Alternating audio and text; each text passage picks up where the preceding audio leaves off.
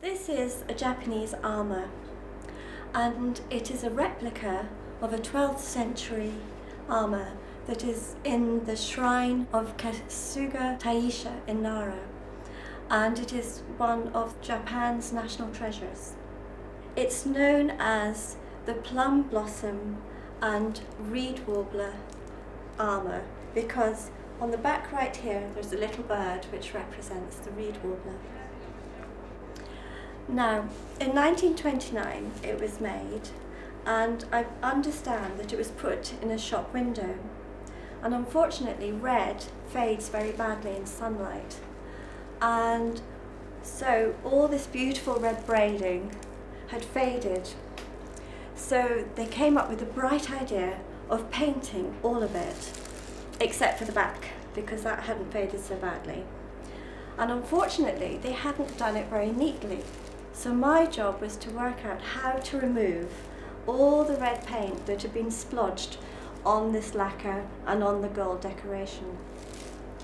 So lacquer is quite a sensitive subject, and so you can't just use any solvent, and so I had to do tests. But luckily, if you remove lacquer on a cotton swab, it glows under ultraviolet light, so I was able to check to see whether the lacquer was being removed, and luckily I found a solvent that could remove the paint but not the lacquer, and so over a 2-week period I managed to remove all the excess red paint. The other thing was it was very dusty and dirty and had had an insect infestation, so there were bodies of insects stuck in the crevices and underneath these gold decorations.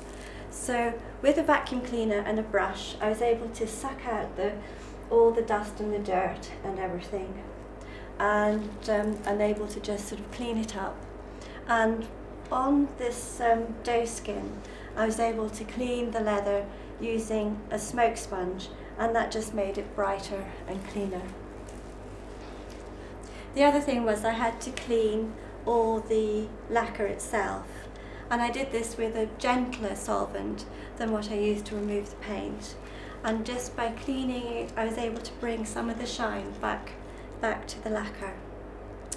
And having cleaned it and hoovered it and used solvents, I brought it back to looking more respectable than when it was first given to me.